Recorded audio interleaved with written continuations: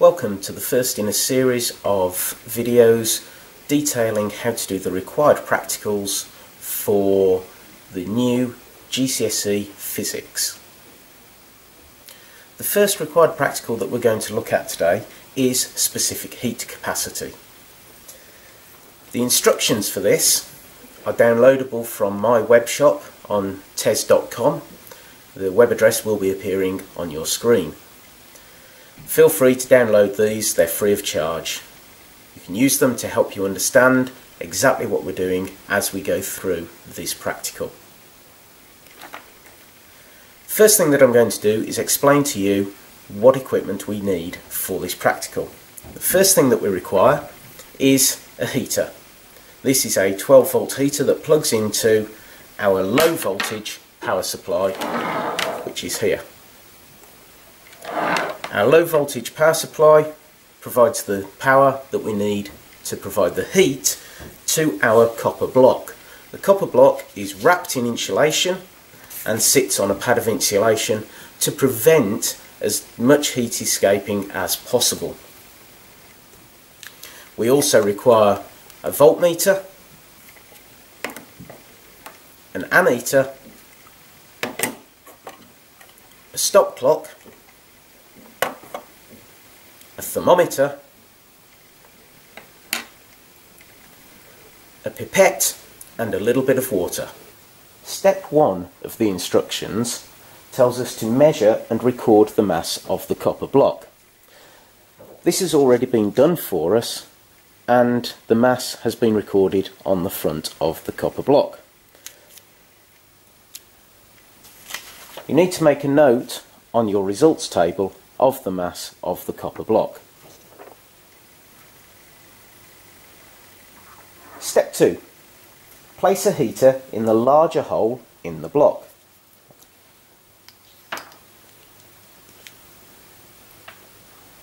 Connect the ammeter, power pack and heater in series. So we connect from the power supply to the heater, from the heater to the ammeter, and from the ammeter back to the power supply. We then have to connect the voltmeter across the heater, so that goes in parallel, plugging into the back of each plug.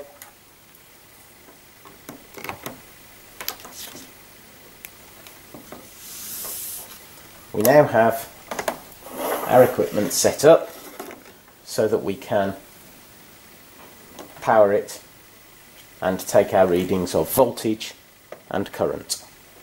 We use the pipette to put a small amount of water, 2 or 3 drops is sufficient, into a small hole in the block. This is to enable a better thermal contact between the thermometer and the block itself. We make sure that the power supply is set to 12 volts. We turn on the power supply, turn on our ammeter and voltmeter and record the readings of the voltage and the current at the top of our results table. The ammeter reading goes here, voltmeter reading goes here. We then measure the starting temperature of the block. To do this, you need to get your eye level with the block and make sure you don't have any parallax error. Reading the temperature of the block, our starting temperature for this experiment is 20 degrees. We now start the stop clock.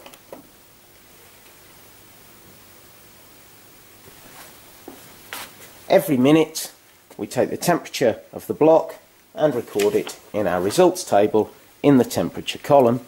After 1 minute the copper block is now at 23 degrees. Once the experiment is finished, you will have a completed results table that looks something like this. You need to repeat the experiment for different types of material. So we've repeated it for steel blocks and aluminium blocks. Here we have a set of results that I obtained earlier.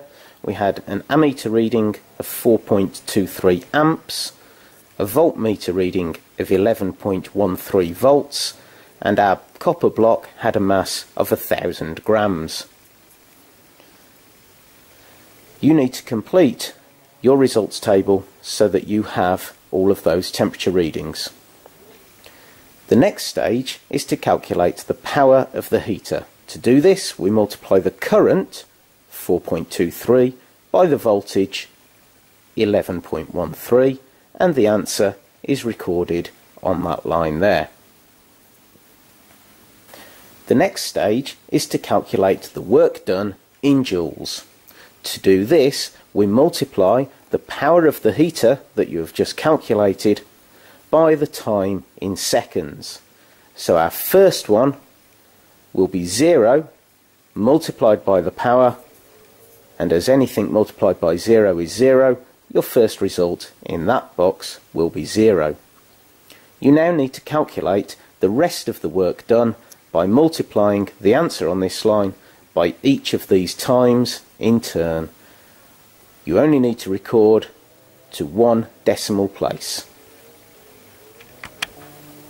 These are the results for the steel: an ammeter reading of 3.95 amps, a voltmeter reading of 11.67, and a mass of 993.5 grams. These are the temperatures that you need to fill into your results table. The final set of results that you require are for aluminium. The ammeter reading was 3.88 amps, the voltmeter reading 11.49 volts, and the mass of 1003.9 grams. These are the temperature readings that you need to record in your results table.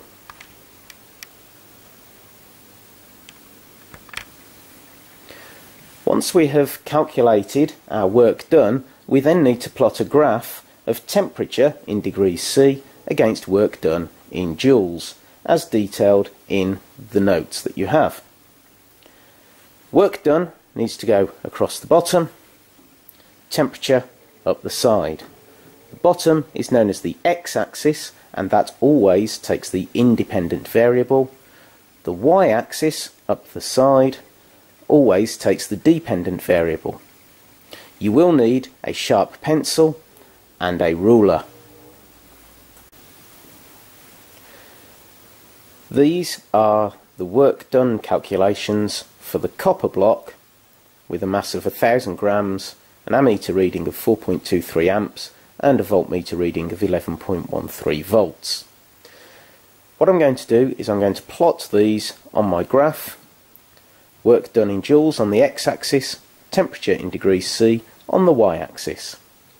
The first thing I have to do is I have to choose a suitable scale. We can see that my work done goes up to 28,248.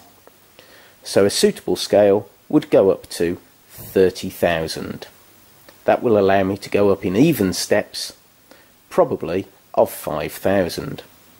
The temperature goes from 20 to 66, so I would want to go up in tens to 70 degrees. So as you can see, I've already done my y-axis from 0 to 70. I now need to label the x-axis, and I'm going to use 10 small squares to equal 5,000 joules. At this point, I now have a suitable scale.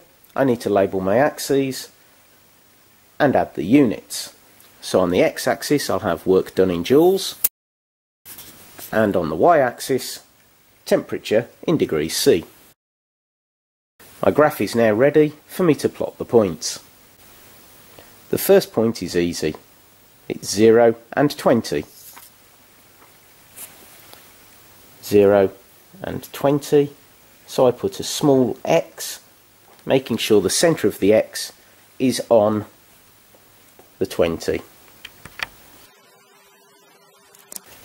My next value is 2824.2 and 21 degrees.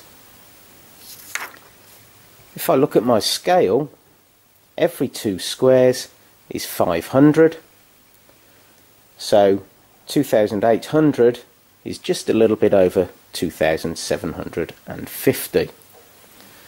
So here's 2500, and there's 3000, there's 2750, and I want to go to 21, which is 1 square up from the previous result. Now we can see I've plotted all of the results. We now need to add a line of best fit. Now, as with the instructions, it tells you quite clearly that the gradient of the straight part of your graph will give you the heat capacity of the block. But notice that the graph is not straight to start with. There is a slow curve as the mass of the block gradually heats up. So we need to take that into consideration when we're plotting our line of best fit.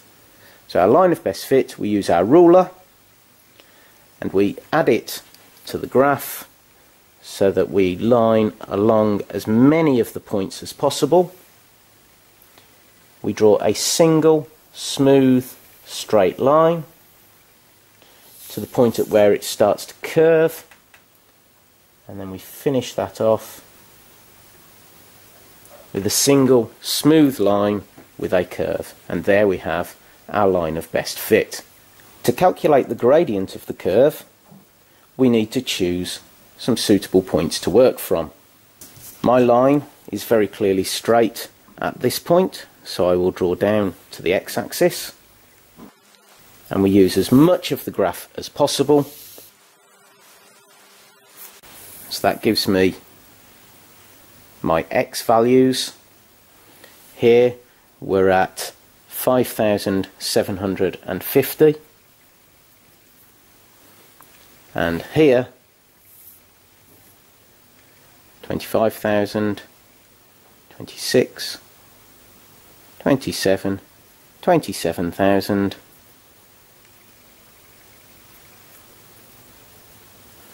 500.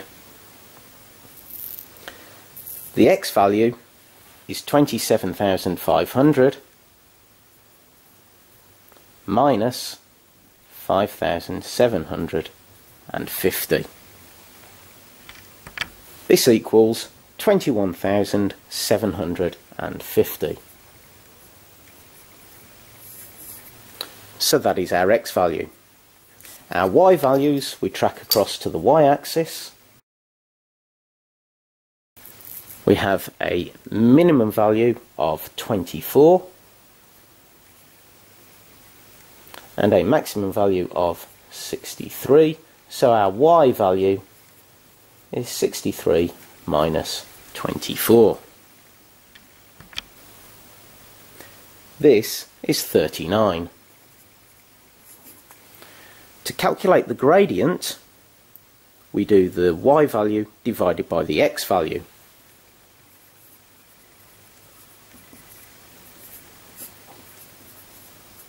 Which in our case is 39 divided by 21,750, which gives us a value of 0.0018.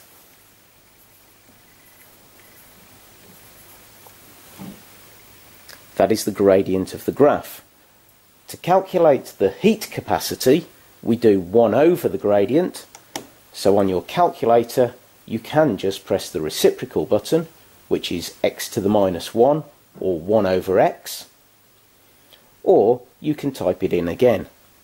We do 1 divided by 0.0018, which gives us a heat capacity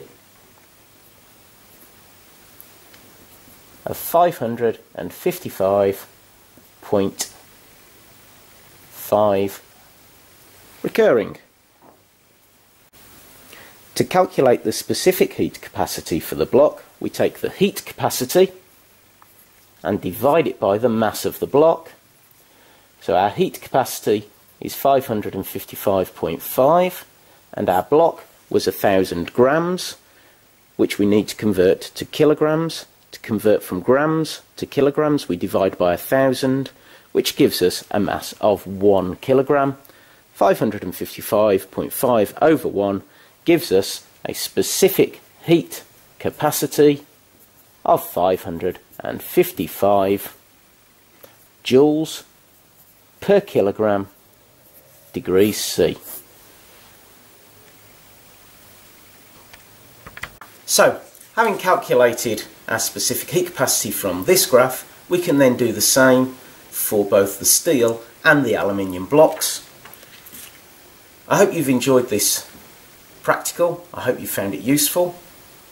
Please feel free to download the instruction sheet from my web shop and let me know what you think about the video in the comments below. Thank you very much.